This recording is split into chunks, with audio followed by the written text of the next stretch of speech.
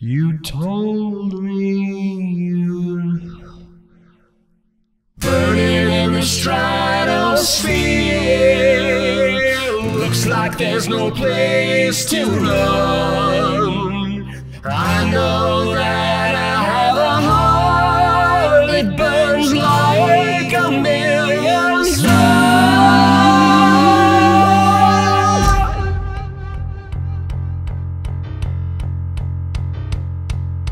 Commander Walter, come in. We've got the Cosmo's distress signal. You were hit by an unknown force. An energy with Earth as its source. What's your status? This is Flight Engineer Dwight. Ground control, do you read? The explosion, it hit Walter. Hit him right in the chest. I'm losing air, I'm spinning out. High above the earth. I don't think I can hold on much longer. Dwight, keep the scaffolding in your sight. Hold on there. Ground control. This is Walter.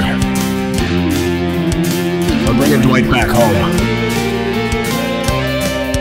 Story says he saved Dwight, filled his lungs with air, and he returned him through the atmosphere without a bruise or scrape or tear.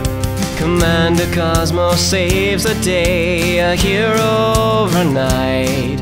He rocketed into outer space just by thinking about flight. There was no explanation how he did what he did. He unearthed special powers from his deep cosmic id. He could eat 30 moons and still eat 35 more, and his super space muscles were hard to ignore.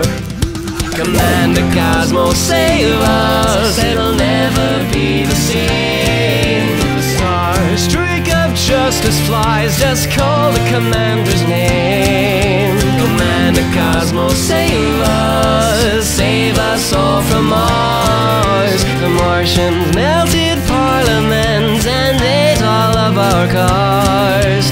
Black hole strong and light speed quick, singularity concussive kicks, comet crystalline ether form, and eyes that burn like a cosmic storm. Mr. Cosmo, you're the best. Hello, my name is Sam. I bought your t-shirt and your lunchbox, the one with the sweet hologram. If you could sign my baseball bat, gosh, that would be swell.